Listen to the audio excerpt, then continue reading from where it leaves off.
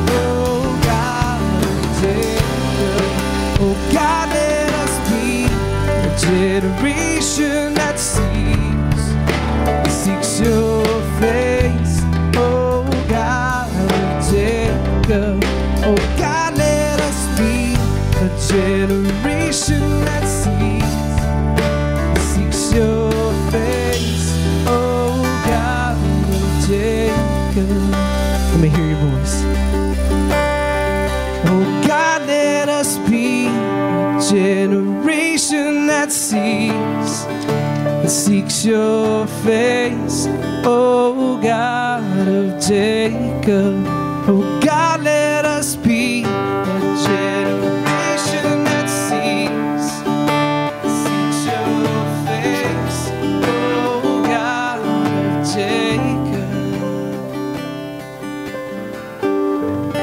Father, there's not a more important prayer that we could pray this morning than that we would be a people who seeks after you, and in the very best way that we can, never tries, never desires to replace you with anything else in our life. Now, God, we know that that's what you would have from us, but we also understand that it is in our nature to try to worship other things, to try to seek other things. And so, God, we pray this morning that you would really just convict our heart and challenge our heart about making you the number one priority in our life, that we would take all of our direction, all of our leadership, all of our strength would come from our relationship with you and from a dependency on you and from surrender to you. God, that is the prayer that I'm confident that you would want from us today. And so, God, I pray that we might be pleasing to you in that. I pray that we might be obedient to you in that. And now as we come to you and as we seek your Word and we seek direction from your Word, learning how to follow you, how to stick closely beside you, let your plans and your thoughts be our thoughts. Father, I pray that we might be pleasing to you in all of that. God, we love you so much. We thank you. And it's in Jesus' name that we pray. Amen. Amen. Thank you, guys. Be seated. It's good to see you this morning. I missed you last week. I know you guys missed me last week, right? You did not wake up and turn on the news and celebrate the fact that snow had fallen and that there were no church services. I know you didn't do that. I know that you wanted to be here. You just couldn't make it, right? With the roads the way they were. So that means that today you are ready for twice as much preaching as you would have been last week, right? You guys are ready for at least an hour or so, right? What all the nervous discussion? No, we won't do that to you. But I will tell you, I'm excited to be before you and excited to share with you. And let me just say this before we jump in. If you're a guest this morning, welcome to Oakdale. We're so glad to have you. We're all about you this morning. We want you to feel like this is a place that you can come and worship and hear from God and experience God and do something for us. This really helps us out. In the pew back in front of you is a little card. It's a card that asks for just a little bit of information. You drop that at the welcome table, the outreach table rather, out in the foyer. And it just helps us know a little bit about who you are and how we might be able to minister to you. It's not one of these things where you're going to get 10,000 emails or 10,000 pieces of mail in your mailbox. It's not like that. We just need a way to know who you are and how we might be able to take care of you, minister to you and to your family. And I'll be out at the outreach table after the service is over this morning. If I haven't had a chance to meet you, I would love to do that. So come by and introduce yourself to me and let me know who you are. And so that we can put a face with a name and get to welcome you here at Oakdale. Now, let me start this morning. We're going to be in Colossians chapter 3. So if you've got your Bible, I'll give you a fair warning. Go ahead and find Colossians chapter 3. My community group that I'm a part of, we've been studying Colossians. In fact, I think we finished up that study today. It's been a really good study. I've learned a lot from it and gave me a little bit of inspiration for what we're going to talk about today. So find Colossians 3. Otherwise, we're going to have the scripture on the screen behind you. Also, inside your bulletin this morning, you'll find your message notes, and I want to encourage you to use those. Take those out. There's some fill in the blanks there. That'll kind of help you keep up with me and know pretty much where I am at. Before we start, though, let me ask this. Let's take a little poll. How many of you are familiar with the social media platform Twitter? How many of you have an idea of what Twitter is? All right, good. Looks like about half. How many of you actually have a Twitter account? A little bit less. How many of you actually use Twitter on a fairly consistent basis? All All right, some of you do. Great, that's perfect. Now, I've been familiar with Twitter, but I've kind of resisted Twitter for a while. Twitter is a little bit like Facebook. It's a social media platform that allows you to kind of post your thoughts and pictures and things like that, and then you're able to follow people who do the same thing. Other people are able to follow you. Are we able to pull this up? This is my Twitter. Why are you laughing? That's not funny. There's nothing funny about that. What exactly are you laughing at, Mark? Is there something that catches your eye? I just love that you have Twitter. You just love that I have Twitter. Like I'm so old and decrepit. I don't have it. Oh, okay, all right. Mark says he didn't have it. Well, let me give a disclaimer. Before Mark gets real impressed with my Twitter account, you'll notice that I do have, I have 21 people I'm following. I've got 21 followers, but I have 0 tweets. Okay, so I myself have never tweeted. That's what we call it. That's what we Twitter users call it. I've never tweeted. I've never put out a message or a picture or anything like that. And so today I'm gonna do that for the first time. Now you do that on your computer, or you can do that, on your cell phone. And so I've got my Twitter app here, and I'm going to do 2 things. I've got a little message, and I'm going to take a picture. Are you ready for this? Of you. Is that your Bible app? This is not my Bible app. It's not my Bible. I can't get all of you. Hang on just a second. Stay there. Don't move. No, it doesn't have anything to do with that. All right. Some of you are not going to make it in the picture, but I need you to smile. Are you ready? I need you to look interested. I need you to look like you care. Here we go. 1, 2, 3. Okay, I took a picture. We'll see what happens now. All right, so I took a picture. I hit use picture.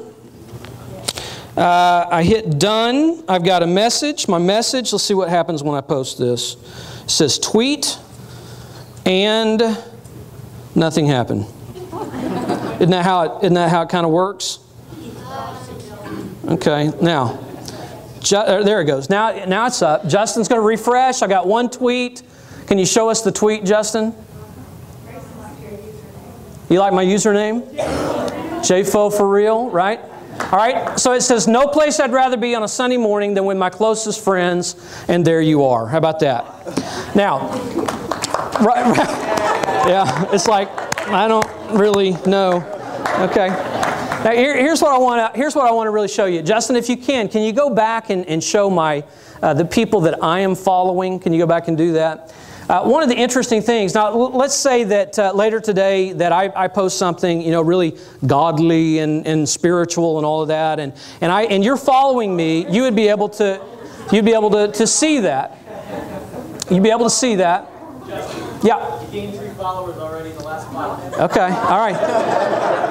See, this is working. This is working. Okay, so anyway, you can see that I've got some different people that I'm following. Keep going up, Justin, if you would. Stop. No, keep going up. Stop right there. Now I've got, I see Robbie Wheeler, Eric Evans, DJ Carney, Billy Graham as an example. So let's say Billy Graham, he puts out a tweet every couple of days. Pretty much anything Billy Graham says, I'm up for that. Okay, Kevin Durant, all that stuff. You guys stay with me here for just a moment, okay? Hackbarth, please stop. You don't give the guy with ADD the controls to the... But here's the deal. Billy Graham tweets out something, and I'm interested in what he says, and I'm able to follow that. And he gives me some thoughts and some insight maybe into his relationship with God. I'm also following Barry Switzer, which please don't pull his up, because sometimes his language isn't exactly church appropriate, okay? So I follow different people, and they give me their thoughts or their pictures or their insights or whatever the case may be. I also, now if you'll scroll down for me, Justin, down, the other way. There you go. Or up, I guess. I'm sorry. Right there, you notice I'm following God Almighty. Okay? And so God Almighty every day will tweet out something. Hey, don't forget, I'm the most important thing in your life. And you need to be looking for leadership from me today. And that's just a little reminder. Now, just so we're all clear, that's not actually God Almighty. That is someone who is calling themselves God Almighty. And I will delete them as soon as we're done. But I just wanted to give you an example, because think about this. What if, some of you are like, I will never, right? Twitter, give me a break. I'm not going to do that. It's crazy. What if I could follow God, the real God, the one God, the true God? And every day He could send me out some direction for my life, some guidance for my life. I just hit follow, and every day I would at least know that I was going to get one or two or three messages from Him that would show me some things I need to know and need to do and the ways I need to go and the way that I need to act. Wouldn't it be cool if it were that simple to be able to follow God? Just hit that button, and every day I'm receiving the instruction that He wants me to have. Now, is it that simple? It's really not, is it? It really just doesn't work quite that easily. One of the most often questions that I get asked as a pastor is, how do I figure out God's will for my life? How do I understand what it is that God wants me to do in a given situation? How do I understand what it is that the kind of person He wants me to be, or where I'm supposed to live, or whatever the case may be? And so every year, I try to do at least one series that attempts to answer the questions like, God, what is your plan for my life? Do you even have a plan for me? And if you do, how am I supposed to know what that plan is? And so over these next 5 weeks, we're going to try to answer some of those questions from God's Word. Now, if you grew up in church, and many of you did, but some of you didn't, if you grew up in and around church, you may have learned from an early age that God loves you and that He has a plan for you, right? You probably learned that in VBS, like we talked about this morning, or you learned it in Sunday school as a kid. God loves you and He has a plan for you. Maybe if you didn't grow up in church, that may not be something that you spend a lot of time thinking about. But either way, most people will spend a lot of their life wondering, what does God want from me and for me? It's kind of like when you were about to graduate from high school and the school counselor or maybe the college advisor called you in and they asked you, what are you going to do? What is it that you want to do with your life? Are you going to learn a trade? Are you going to go to college? If you're going to go to college, which college are you going to go to? And if you're going to go to college, what major are you going to pursue? You guys remember that? Funny thing being that they asked all those questions like we actually knew the answer to them, right? We just kind of nodded our head and we didn't have, many of us didn't have a clue what we were going to do. Probably for some of us, at that point in our life, we tried to kind of bring God into the equation. God, what should I do? Where should I go to school? What am I supposed to be? Maybe when you graduated, you thought things like, God, what city am I going to live in? How do I figure out which job to take, God? Or what do I do if I can't find a job, God?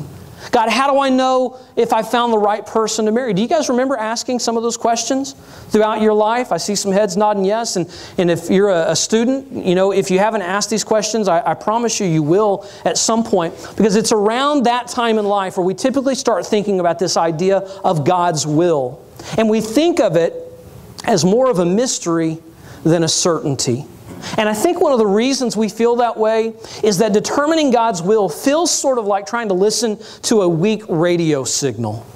Have you ever been driving down the road trying to listen to a radio station that was kind of going in and out? You know what I'm talking about? One minute it's clear, the next minute it's fuzzy, and you're only picking up every fourth or fifth word of every second or third sentence.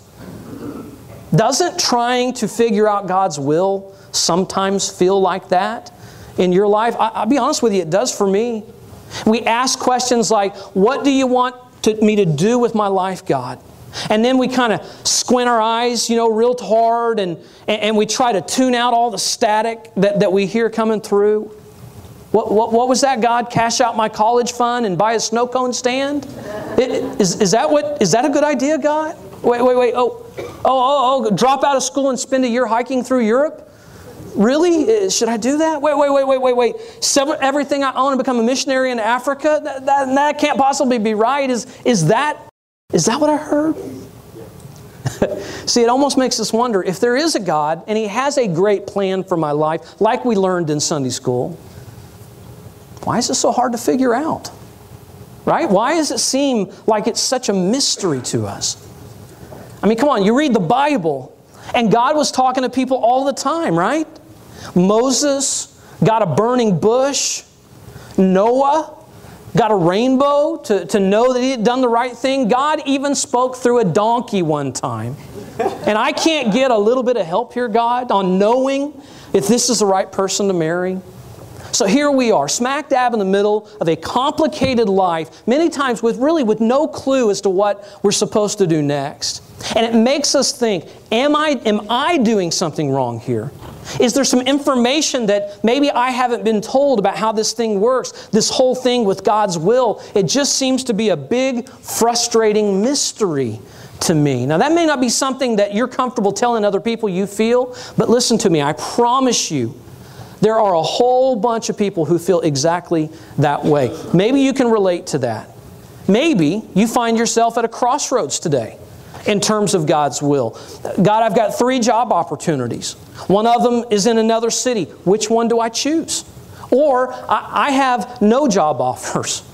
God, what am I supposed to do? God, this is our dream house, but I don't know if we can afford it or not. Am I making a smart investment or am I being irresponsible? Ever had that conversation? Right? Or God, do I find a nursing home for my mom? Or do I move her in here with my family? Or maybe you've never really factored God into your decision making at all. But you're here today because you're hoping that maybe church or God or something can help you make some sense out of this complicated life you're living. Well, no matter where you are in that process, let me give you both the premise and the promise of this series that we're going to be working through over these next 5 weeks. All right? It's there at the top of your notes. Just write in a couple of words here. First of all, the premise of the whole thing is that God loves you, just as I said before, and He has a plan for your life. Most of us, if we grew up in church or around church, we learn that pretty early on. God loves you, and He does have a plan for your life. Here's the promise. He wants you to know what that plan is. All right? That's the good news. He has promised that He wants you to know what that plan is. Now today we're going to kick this off by going to God's Word, the Bible. We're going to try to find out what God's will is for our life. And believe it or not, the Bible actually has a lot to say about how to figure out God's will. According to the Bible, all right, and this is just a sample, but according to the Bible, here's the list of things that are God's will for your life. Are you ready? All right, take a deep breath. Here we go. You are to pray without ceasing, give thanks in everything, rejoice always, submit to authority, and avoid sexual immorality. Don't hate, don't lie, don't cheat, don't steal, and do not go with girls who do.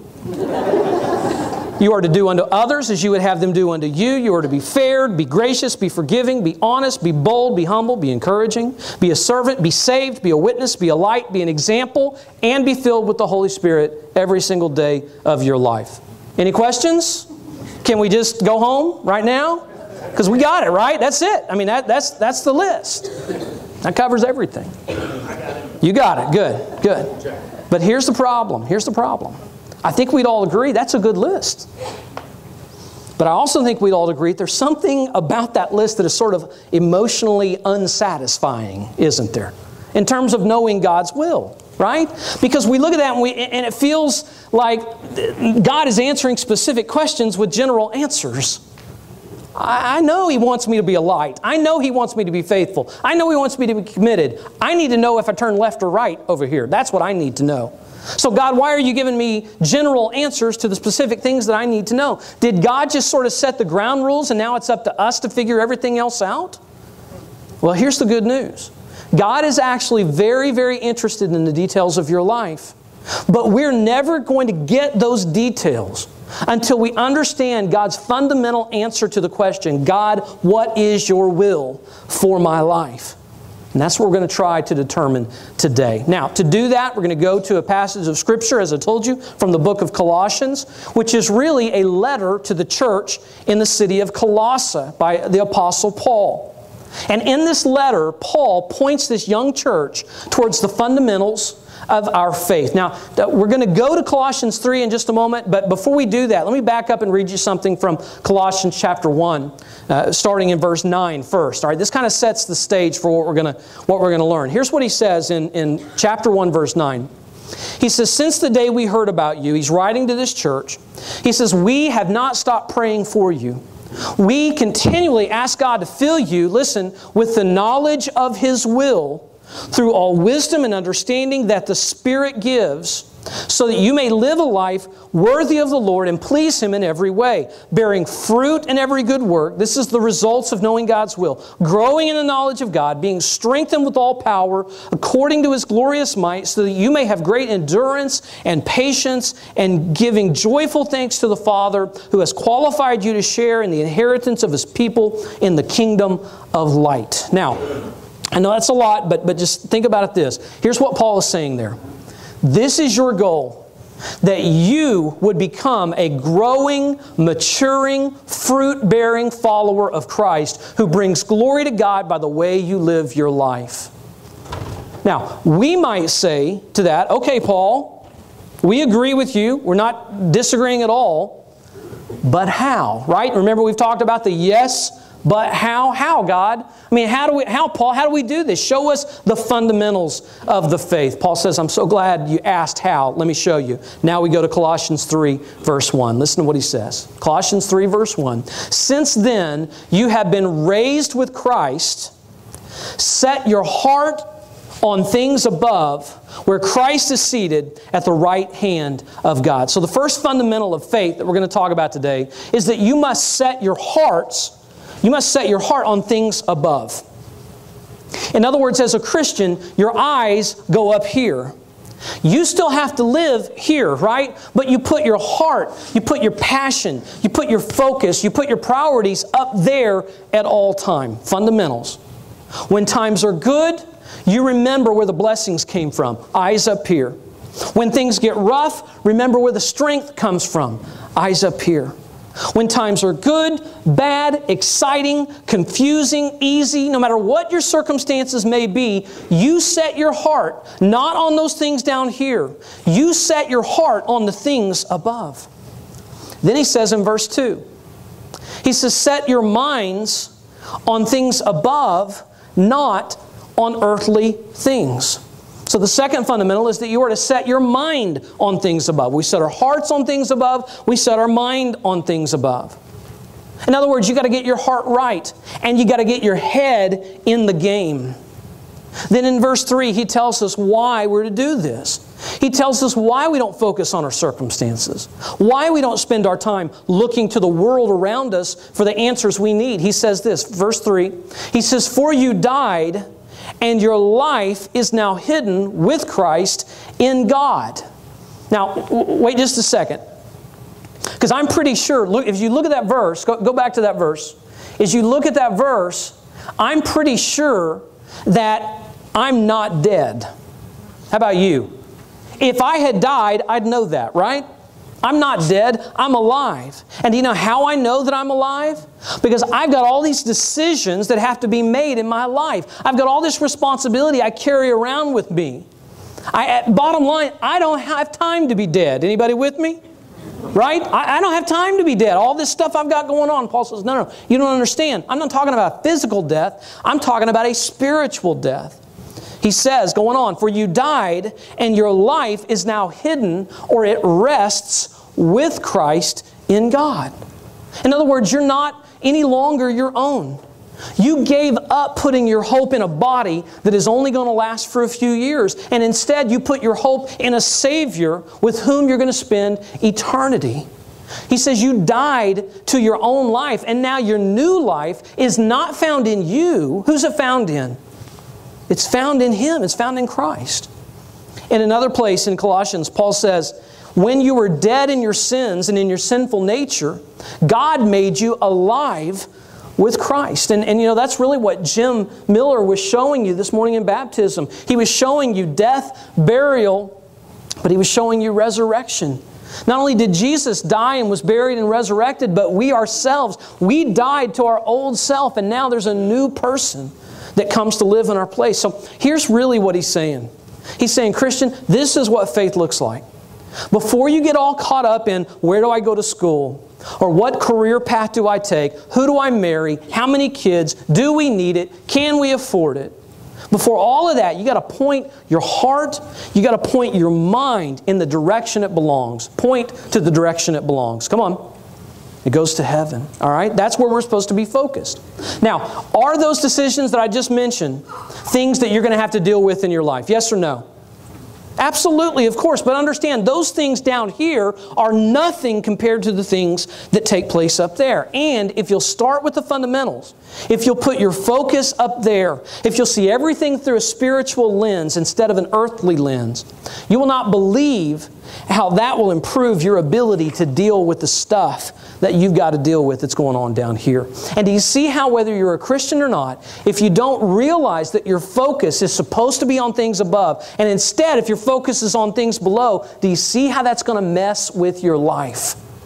Do you see how that's going to make things so much harder? Let me put it this way. There's only so much you can do to prepare for the life you live and the decisions you make and the relationships you have when your focus is down here instead of up there. All right?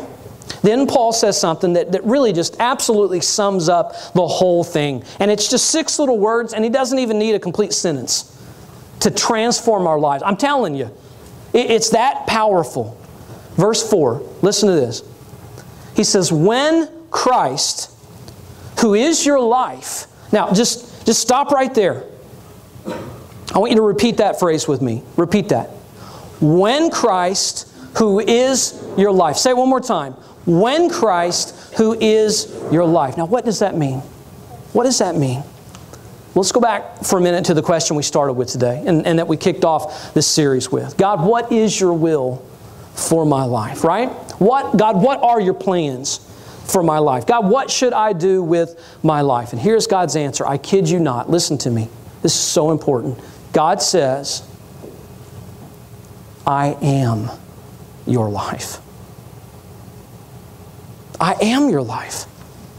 Third fundamental. Write it down. Christ is your life. Now, you'd think if this was as important to our faith as I'm making it out to be, you'd think all of us would already know this, right? But here's the reason there's so much confusion. Here's the reason that this is a mystery. Here's the reason we think God is silent more than He's vocal in our life. Because we think that God is just a component of our life. So we've got our jobs, right? We've got our careers. We've got our relationships. We've got our hopes and our dreams. We've got our homes and our vacations. All of that stuff. And we've got God. Do you see the little red slice of the pie? That's God's slice of the pie, right?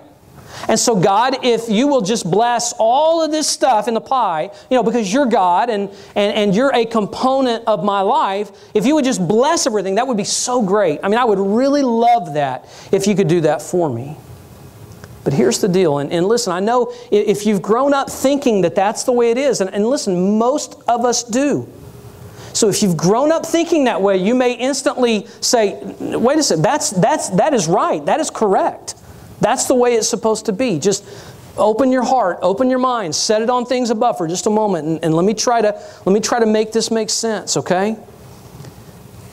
That would be great if not for the fact that God is not a component of your life.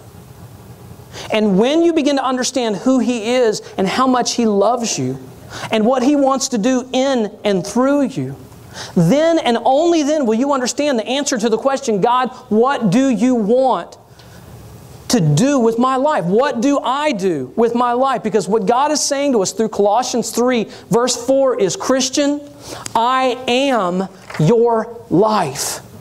I'm the whole thing. You see, your focus is not supposed to be on the things around you. Our focus is supposed to be on the future. It's not supposed to be on the future or on a church. It's not supposed to be on a preacher, for example. Our ultimate focus is to be on Christ, on an authentic, growing, intimate relationship with Him. And here's the incredible thing. When you and I finally come to the understanding that our hearts and our minds are to be on Christ and that Jesus is our life, He gives us peace for the rest of the pie. Now listen, there are a bunch of Christians here this morning who have experienced that in your life, haven't you? When your dad died, when you couldn't get pregnant, when you lost your job, when I could go through a whole list of things. And you could come back and you could tell me the stories about how recognizing that Christ is your life allowed you to have peace in the individual slices of the pie, especially in times that you probably shouldn't have had peace. Now notice something. I didn't say He fixes the rest of the pie, right? Whenever I say that you realize that He is the whole pie, that He then fixes the rest of it, He makes it all good, He makes it all well. I didn't say there would be no more struggle, no more distraction, no more trials. That stuff is for heaven. This ain't heaven. Amen? Okay? So that's not going to happen here. He said this instead. He said He will give us peace as it relates to the pieces of our pie. And how can He give us this peace? How can He give us direction that we need? It's not because He's a component of our life. It's because He is our life. Now, I have an idea of what you may be thinking. All right, you may say, well, that's great. The whole keep your eye on the prize and one day at a time with Jesus thing. That's good. We could tweet that out and that'd be good, right? But here's the deal, preacher. I can usually tell when you're upset with me when you call me preacher, right? Here's the deal, preacher. I've got decisions that need to be made. I mean, real life decisions. I've got big time decisions hanging over my head that needed to be made yesterday. I need to know what to do now. And I don't know what I'm supposed to do. And I get that. I really do. And let me tell you something. We're going to spend some time in the coming weeks talking about those very kinds of situations. But in the meantime, here's what I want to do. I want to give you some homework. All right? I want to give you some homework. And as you go into your week, starting tomorrow, whether you've got a whole bunch of little nickel and dime decisions to make, or whether it's the big time, life-changing decisions that you got to make, I want to challenge you to approach them the same way, okay? I want you to set your heart and your mind on things above. Man, I can't believe He treated me this way.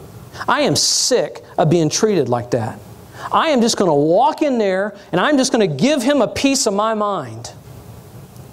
But wait a minute. My mind is supposed to be where? Up there, not down here. And God, I know that You love Him no matter how I feel about Him. Is that not like the hardest prayer to pray right there? God, I know You care about her just as much as You care about me. I know that he is just as valuable to You as I am. But you know what? I'm Yours, and I don't think he is.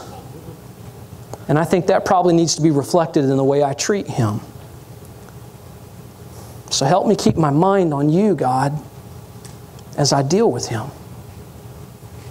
Okay? Are you with me? My heart, my mind is up there. It's not down here. Then I want you to remember that Christ is your life.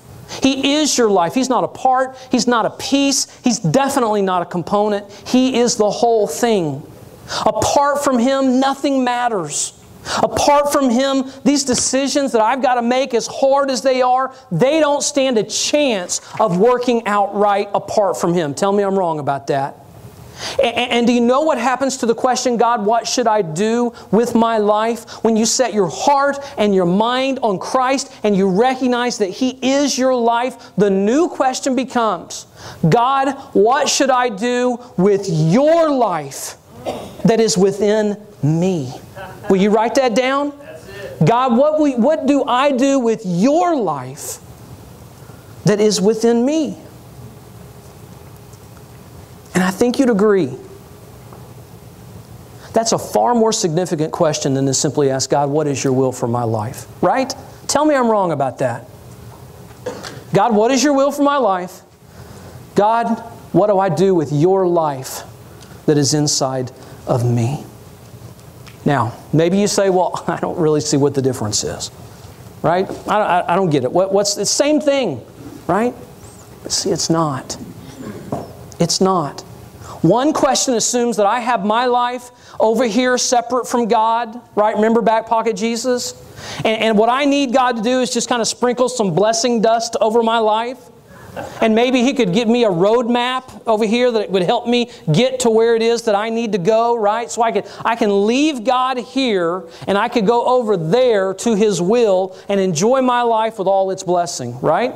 That's God, what do I do with my life? And the other question assumes that I don't even have a life that's separate from my Heavenly Father. Yes, I want to be in His will, but I will never even come close to His will apart from my relationship with Him. Does that make sense? And so I'm challenging you right now. I want you to spend the next week living life with that question in mind. God, what should I do with Your life that is within me? What do you think? Can you do it? Are you willing to try? I guess that's the question I should ask. Are you willing to try? Are you willing to put your heart and your mind on things above and try to take them off of the things below? Because guess what? As much as I'd love for it to work this way, you can't just hit the follow button on Twitter and think that you're going to get what you need from God in that sense. You might get what you need from me. You might get what you need from Billy Graham. You might get what you need from Barry Switzer, God forbid.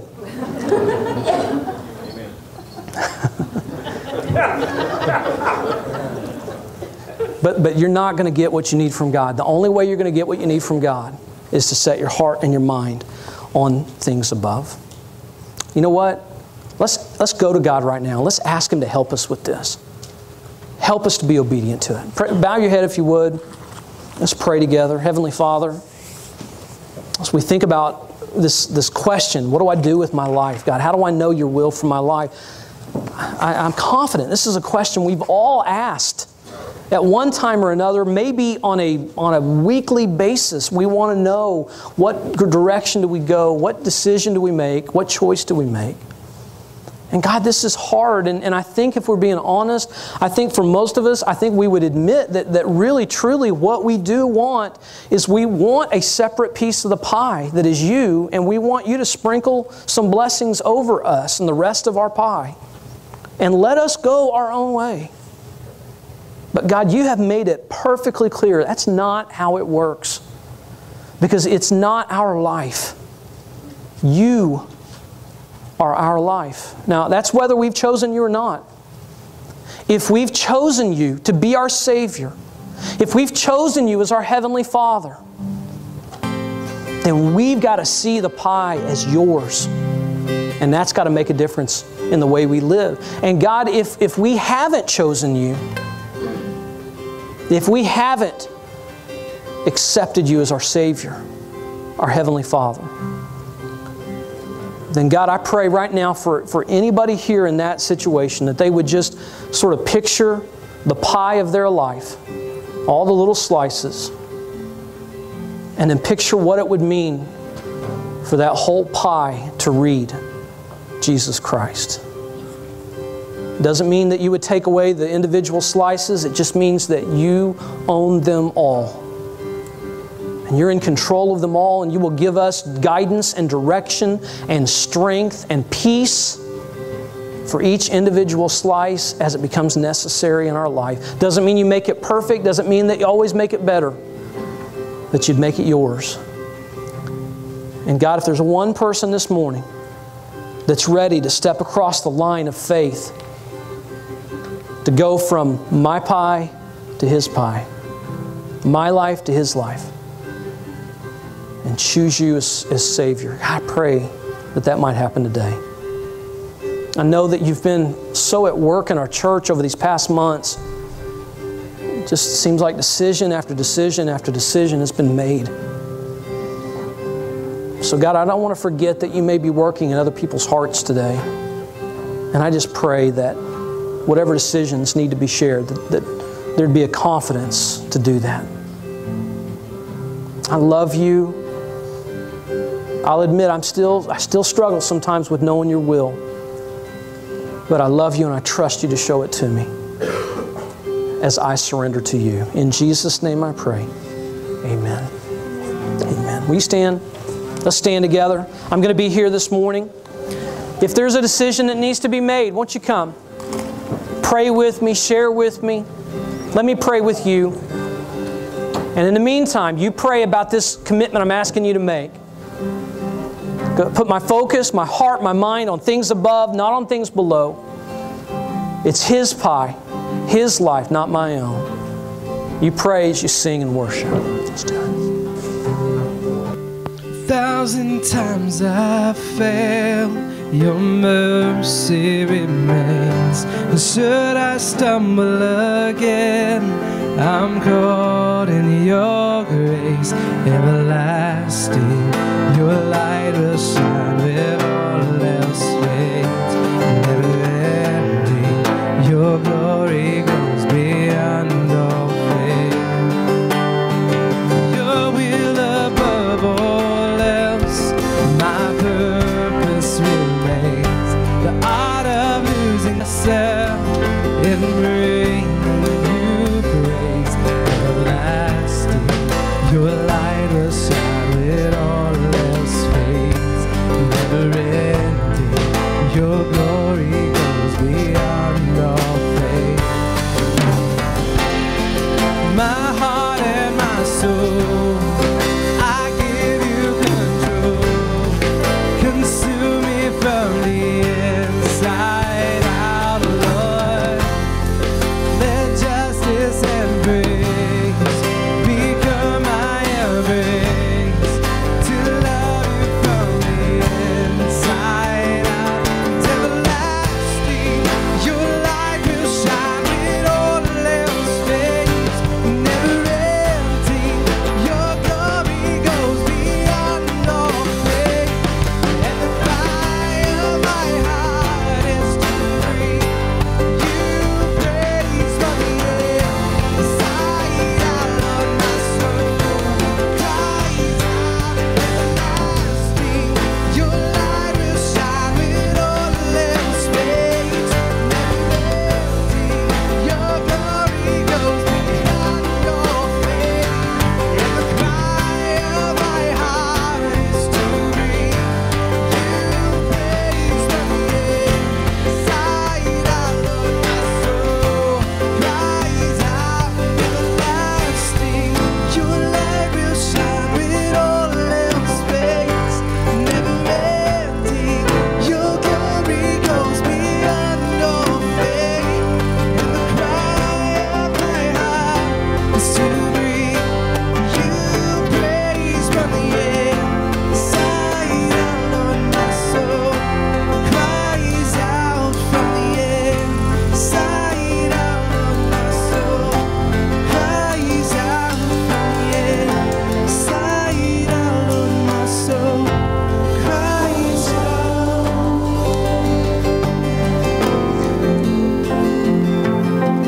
Let me just ask you, just take a moment right now. Just bow your heads and on your own. Let me just challenge you with a question. God, what do You want from me today? How can I be obedient to You? Just take a moment and ask Him that.